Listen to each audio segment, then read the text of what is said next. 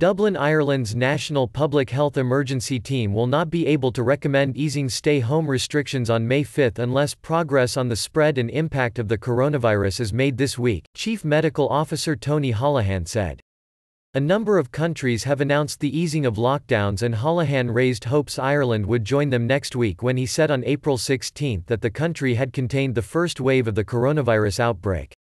However, he said on Monday that improvements in the number of new cases, in hospitalizations and admissions to intensive care units had since slowed down.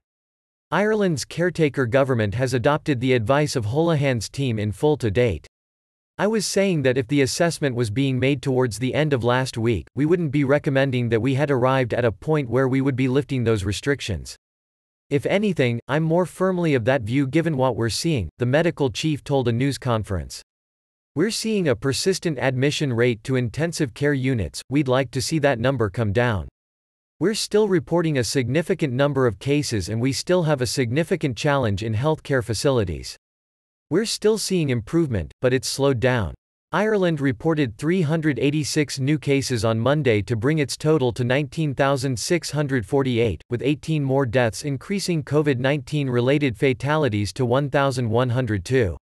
There were 146 patients in intensive care, Holohan said, and while hospitals have further critical care capacity, patients are currently being admitted and discharged at roughly the same rate. Holohan, whose team meets on Tuesday and Friday, also said there was evidence of a reduction in the level of compliance with the measures introduced a month ago that limit most people to brief daily exercise and trips to the supermarket. The majority of the population are still working really hard with us. For the sake of everybody, we are asking that everyone doubles down now, Holohan said, adding he had witnessed a lot more people out and about last weekend.